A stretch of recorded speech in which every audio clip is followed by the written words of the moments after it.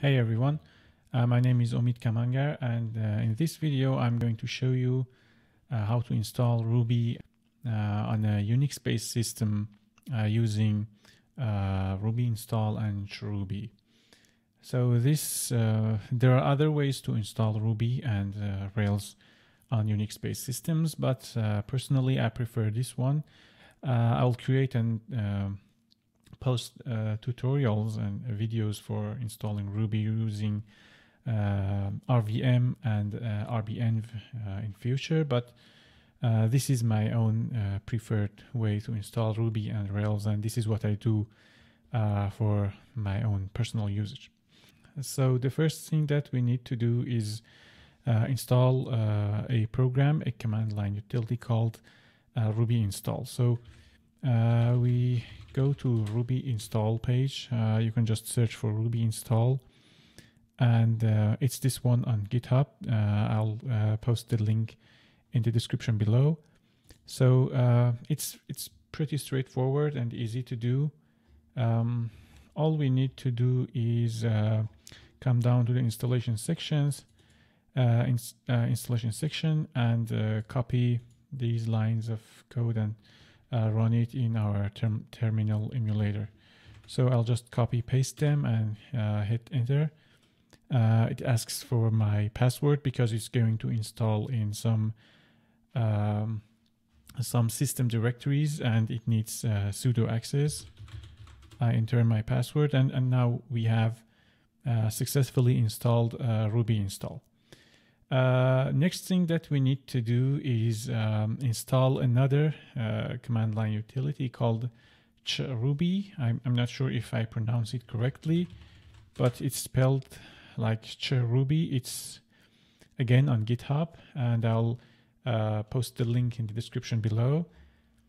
Again, come down to the installation section and just copy and paste these lines of shell code, and same with Ruby install. It will go ahead, download chruby and install it. This time it didn't ask for a sudo password, and now we have successfully installed chruby.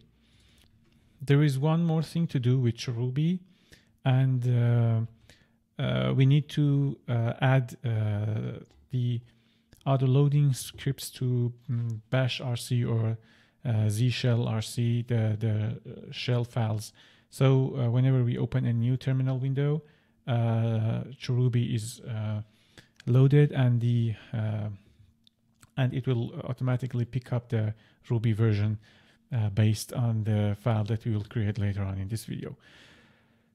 So if this is confusing, just bear with me, and it will be clear in a second. So I come down to auto switching, copy these two lines of code, and if you are on bash, you need to open bash rc in your home directory. So you need to do like bash rc in your home directory. It's a hidden file. It's with a dot in the beginning. If you are on Z shell like me, you need to open the Z shell rc file. It's located at home in your home directory, and again it has a dot in the beginning, so Z shell rc. And all you need to do is paste those two lines that we copied from the web page and save the file. Now we're ready to go and configure our system and our directories to use with chruby and Ruby install. In order to load chruby and Ruby install, you need to close your terminal session and open a new session. That's what I've done here. And now if I type ruby-install, it will go ahead and show me the list of available Ruby interpreters that I can install. There's Ruby, there's JRuby, RBX, Truffle Ruby, and mruby. To install a Ruby version, you need to call Ruby install with the interpreter name. Here I will go with the standard Ruby, and then the version number. So 2.6.5 is the latest stable standard Ruby version here, and I'll install that. It takes a while to download and compile Ruby, so I'll pause the recording here and we'll continue when it's done. Okay, the installation is complete, and off camera I also installed 2 more Ruby interpreters on my machine. If I do a chruby now, you can see that I have version 2.5.1 and 2.6.2 also installed. And you see an asterisk by Ruby 2.6.5. I'll describe that in a second. If you want to change to a specific version, you can do chruby and then the name and the version number. So for example, if I want to switch to 2.5.1, I can do 2.5.1, and then if I do chruby again, you can see that the asterisk is now moved to the 2.5.1.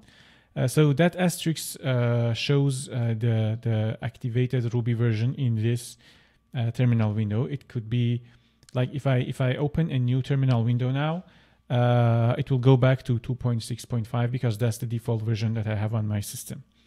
So this is one way of changing the active Ruby interpreter on your machine. But if you're like me and working on a project on a day-to-day basis, this is not practical.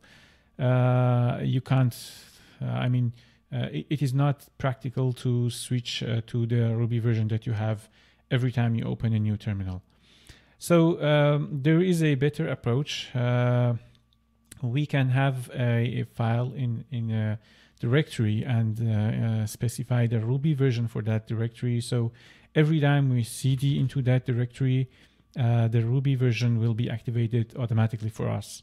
So if I create a directory here, I call it like test Ruby version, and then I cd into that directory.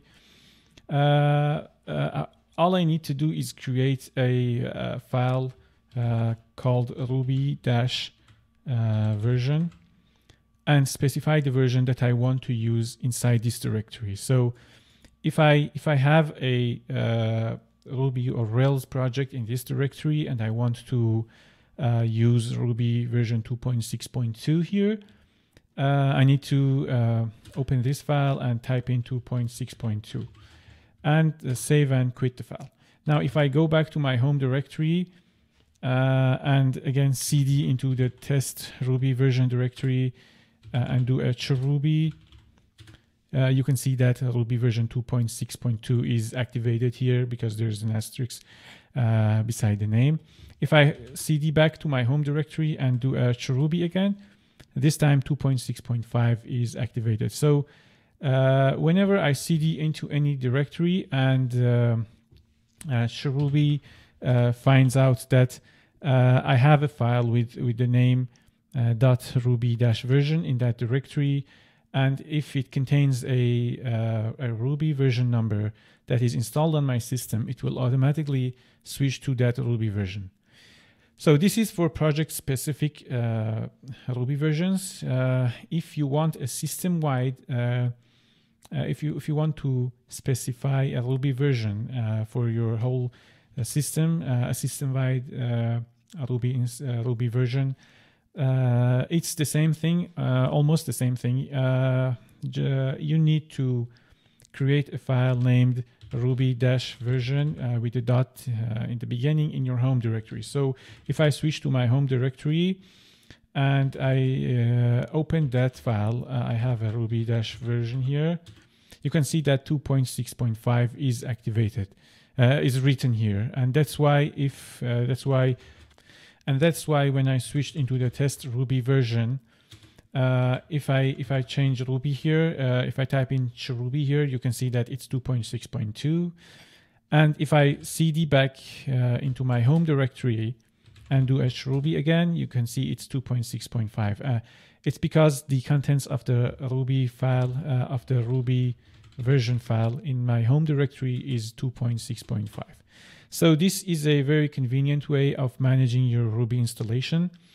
You can have many different Ruby interpreters and different versions on your system, and switch between those versions automatically using the Ruby version file, and of course with the dot in the beginning.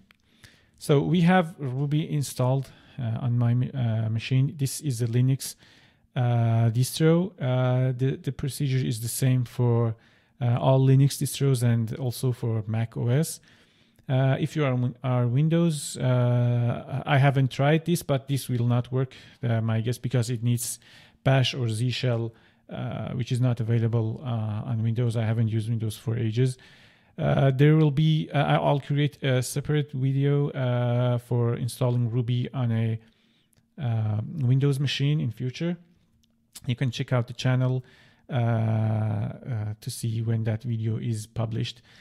I hope this is useful for you, and now you can install different Ruby versions and manage them easily on your Unix-based systems. I think that's it for today, and see you in the next one.